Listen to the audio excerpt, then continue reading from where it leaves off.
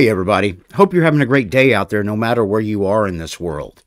Before we get started with today's video, I want to thank everybody. We're at 20,300 subscribers.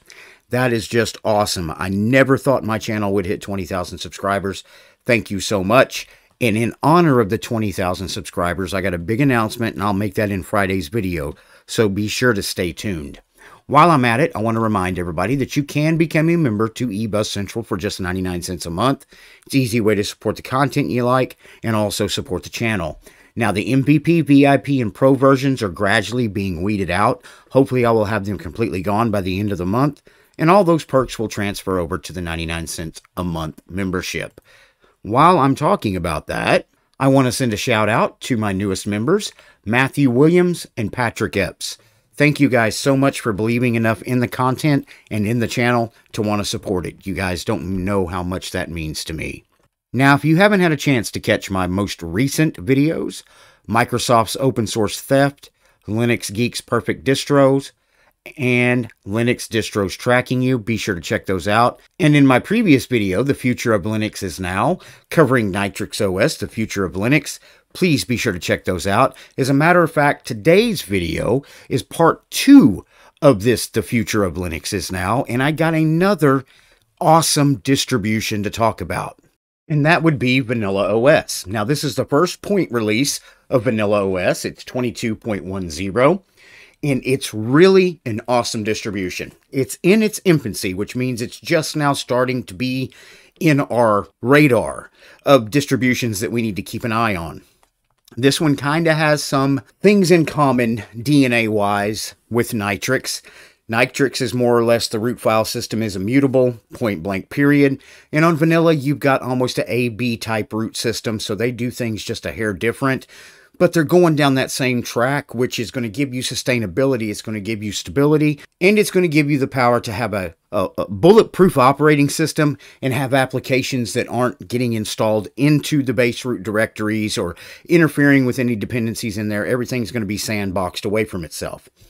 Now, Vanilla, it's designed to last over time and will always be faithful to you. Now, it is Ubuntu Linux based. It's a distribution that receives updates at the right time, neither before nor after. So it's not going to be a rolling release. And it's built for you to be able to work on, to game on. It's a complete distribution and it's going to offer you choices. Now, your system and your choices, basically what it is, it respects what you want to do and gives you full control over it. At the first start, you can choose which package format you want to use in Vanilla OS. Flatpak, snaps, app images, you choose, and Vanilla OS will take care of the rest, putting you in the situation to start you out without any problems. Now, you don't have to worry about Snap. If you don't want to use Snap, you don't have to use it. Flatpaks and app images are there. Now, immutable, but also it's not. When we talked about Nitrix the other day, that pretty much made the root system immutable. There was no in and out. It was just solidly locked down, and then you would do your applications outside of it. Vanilla OS is a mutable operating system. Core parts of the system are locked down to prevent unwanted changes and corruption from third-party applications or faulty updates. Some paths are still writable, such as the home and configurations directories. This allows the user to keep their files and ensure the normal functioning of applications. Core components are only updated via controlled and atomic transactions, which are applied only on success and made available on reboot. Now, I had a lot of people come into my comments on the previous video and say, this sounds nice, but what if we need to get in and fix something? What they're telling you here is once the system is locked down and it's updated, you shouldn't have to be in there fixing anything. Nitrix is a Debian base. This is an Ubuntu base. Nitrix has KDE. This is going to come in GNOME. So you've got a couple different options here if you're looking for something that's solid and stable. Now, if you come over to documentation, frequently asked questions, does it use OS tree? No, it doesn't use OS tree. It achieves its immutability through AB root. Previously achieved through almost, but they're not using that anymore. Core components, APX, ABR root, VSO. Contributing, packaging, apps for Vanilla OS require some considerations and guidelines to be followed, but they do have a little bit of documentation over here you can read. Let's back it up a little bit. And then you do have your handbook. Let's open that up. It's got Vanilla OS installation, first setup, update, and upgrade. So let's go back to the main screen. Okay, and one more thing I want to point out, go all the way down to the bottom. Just like with Nitrix that I covered the other day, This does have the availability to use DistroBox in it. Now, the only thing that I'm going to point out between vanilla and Nitrix, like I said, Nitrix is Debian, vanilla is an Ubuntu base. Nitrix has a few more tutorials on their website that helps walk you through how to get things like DistroBox working. So I hope vanilla in the future puts those steps on their website so it'll make things a little bit more easier for the community to use and for people that are using the operating system to use. I think that's really important. So without any further ado, let's get on over to the desktop. Okay, we're booting it up right now. There's the vanilla splash screen. Let's let it pop up. I'm opening this up in VirtualBox. For some reason, GNOME boxes gave me a little bit of trouble, so we're just going to zip it on over in Virtual. We're going to try Vanilla OS. Let's go ahead and click on that. And we will go ahead and do a search for settings. There's settings. Let's go ahead and get the display fixed so we got the right resolution. Let's come over here. 1920 by 1080. Let's go ahead and apply that. Keep the changes, and we will close. And there it is right there. If you download Vanilla OS, throw it on a USB, open it up in a virtual machine, this is what you're going to be looking at. Now, I do want to point out that it is GNOME 43. So you're going to have your power button up here, settings, screenshot. You're going to have your output volume right here. And then if you click on this little arrow, it'll give you all of your selections for output audio. So if you've got an internal speaker like on a laptop, or if you've got external speakers hooked up that you have running off that laptop, you can select whatever you want your output to be right here. Let's go ahead and click back out of that. You've got wired. You can set it up for a balanced mode is where it is right now. Now, if you wanted to go to power saver, you could, but I'd leave it on balanced. Then you've got dark mode and then night light. Now, if you click on dark mode, as you can see, it changes everything a little bit. I kind of like the look in dark mode a little better. I think I'll leave that. So, and then you've got your calendar over here, and then your notifications, and then today's events. And then if you can click on that to get your activities to drop up, or you can hit the super key, which will bring it up right there. Now, what I want to do real quick is I want to go ahead and run a top, see what kind of resources we'll be using. Let's go ahead and maximize that so everybody can see it. And we will go ahead and make that a little bigger. And as you can see, with just the terminal open and resting, you're running about 1 gig of memory, which is about right for GNOME. I usually have it run anywhere from 850 to 1 gig. And then on KDE, it usually runs somewhere between 750 and 1 gig. It is a little bit heavier than some distros, but it is what it is. Now, another difference, Vanilla OS uses Systemd, and Nitrix OS uses OpenRC, so that's going to be different. If you're somebody that likes Systemd, Vanilla OS might be it for you. If you're somebody that wants to lean away from Systemd, then you might want to lean more towards the Nitrix. So you've got a little bit of options there. So let's go ahead and close out of this. And yes, we'll close. Go ahead and bring that back up. And then down here, you've got Install Vanilla OS. Let's go ahead and open that up and look at the installer. And as you can see, it's a little different. You can come over here and click on install, and it's going to go search for a language, or you can pick it here. And then your keyboard layout, date and time, you can set that up. And then select a disk. I'm on a virtual machine right now, so I'm not going to have that option. This is where you would select your disk, then create user, then go ahead and install it to your system. So as you can see, it's got a decent looking little installer. And what I'm going to do right now is just go up here and we're going to quit that. Now, if we come back down, let's go ahead and open up the web. And is this a Firefox? There's a Firefox sync. So this web browser is based on Firefox. I want to see what kind of search engine you're using right now. So I want to put in eBuzz Central. And it looks as though it is DuckDuckGo. So that right there will be awesome.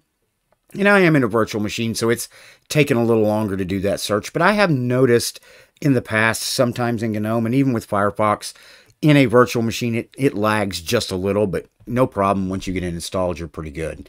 So there's your results from DuckDuckGo. And I do like when they use the GNOME web look with a Firefox base, because I like the cleanness of it. I really do. And then if you want to add another tab, you've got your tabs down here instead of up here. Some people don't like this. I do like it, but that's truly up to you and what you like. So I'm going to go ahead and close out of that. And then you've got your photos and then files. Of course, you know what files looks like. I like the way it looks. I like just the blue folders against the dark background. You got your usual suspects over here. You got your home folders right there. Let's close out of that. And then over here, you've got your software. Let's go ahead and open that up. And let's maximize that. Create software, diagrams. Then you've got your work software, learn, develop. Now, I am going to say this, until you actually get it installed, this will not populate with a bunch of software until this has the opportunity to update. But this is where you would come to look for all of your applications and stuff like that once it got installed and updated. And then we can come back down here. You got help. Let's go ahead and open up show all applications. You got your extension managers. Let's see what they got. Out of the box, the extensions they have installed but not necessarily on during this video are applications menu, auto move windows, launch new instance, native window placement, place a status indicator, removable drive menus, screenshot window sizer, user themes, window list, window navigator, and workspace indicator. So you do have some that are installed but not necessarily turned on. So let's go ahead and close out of that. Then back down here, Gparted terminal system monitor, vanilla OS first setup. You can open that up if you want to, and I do believe that's just install. I could be wrong, but let's wait and see if that opens up. And this may be an application you have to run after you install it, so let's give it a couple seconds. Yes, and that's exactly what it is, because it didn't even bother starting, so I'm not going to worry about that. And then you've got the vanilla OS control center, and right here you'll have drivers, updates, and subsystems. So if you've got NVIDIA cards in your system, it's going to obviously give you the option here to either install the NVIDIA drivers or what other hardware you might have that needs drivers installed. Then it'll show whatever updates are available. And then, of course, your subsystem. So that's a nice little tool to have right there. And let's come back down here. And then let's open up utilities. You've got disks, image viewer, archive manager. Now, if you're somebody that wants a stable system and you want to have the ability to keep the base part of your system immutable, which means you can't mess it up. You don't have to worry about other applications getting in there and screwing it up. And then you can run all your applications in a sandbox away from your main system. Vanilla OS is definitely something to take a look at. And if GNOME isn't your cup of tea, maybe give Nitrix a shot. It's got KDE, a customized version of KDE. Now, I do want to touch on something real quick before I end this video, and please, everybody, please listen. I've went to some message boards and things like that and heard people really bash the videos that I do. And I understand that my videos aren't for everybody. My videos aren't an in-depth look at any specific operating system. My videos give people out there a quick glance at them, a 10-minute look, and if it's something you like or something you think you might like, you can download it and go give it a try yourself. I do 12 in-depth videos a year, which means I do daily driver for a month, and then I'll do a base video on that to kind of show you what my experience was like with it. But I have a lot of people in message boards saying my reviews are crap because I don't even test drive these distros for a month and then do a review on them. If I had to test drive every distro I did a review on for a month, I would only get to do 12 videos a year. That's my opinion. Now, another thing I want to ask everybody viewing this video right now, this second, if you've got suggestions on things you would like to see me do in my videos, please drop those in the comments below. If you've got complaints about things that I do in my videos, please drop those in the comments below. I love criticism. Anything to make this channel better, I am willing to listen to. Good, bad, or indifferent, I want that information. The future of Linux is now, whether it be Vanilla OS or Nitrix OS. Are either one of these operating systems something you'd think about using, or at least giving a test drive to? Please drop that in the comments below. Do me a favor before you leave today. Please like the channel. Likes keep me in YouTube's algorithm, which means if you found the information in this video helpful, somebody else out there might as well. And subscribe. Doesn't cost anything. And if you end up not liking me, you can always unsubscribe. You also can become a member right here on YouTube for just 99 cents a month. But that's not all. We are also on Utreon, which you can become a member on at $2.99 a month, or Odyssey, which is $4 a month. You can also buy us a cup of coffee, maybe zip on over to PayPal and throw us a donation, or go over to Patreon and become a patron to the channel. All those links will be in the description below. As always, thank you for watching my video, and I will see you in the next video.